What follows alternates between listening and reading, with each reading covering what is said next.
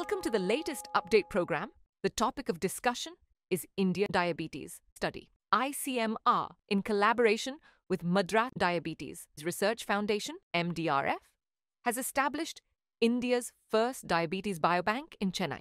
The biobank will collect, store, and distribute biospecimens to support advanced research on diabetes and related disorders. It draws from two ICMR-funded studies, the ICMR-INDIAB study and the Registry of People with Diabetes in India at a young age at onset. Now let's discuss about purpose and benefits. Supports research on Indian-specific diabetes variations, causes and complications. Aims to identify biomarkers for early diagnosis and develop personalized treatments. Enables longitudinal studies to track diabetes progression and its complications. Promotes collaboration for better management and prevention strategies of diabetes. Now let's talk about ICMR India B study highlights. Largest epidemiological study on diabetes in India with a sample size of 1.2 lakh individuals. Revealed that 10.1 crore Indians have diabetes and 13.6 crore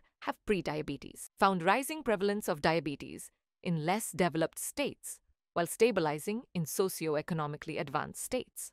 Less than 10% of the population engages in physical activity, emphasizing the need for awareness. It's time to test your knowledge, and the question is, where has the diabetes biobank been established? A. Mumbai. B. Delhi. C. Chennai. D.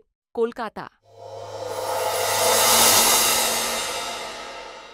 For more informative content, like, share and subscribe, and do not forget to press the bell icon to get the notifications.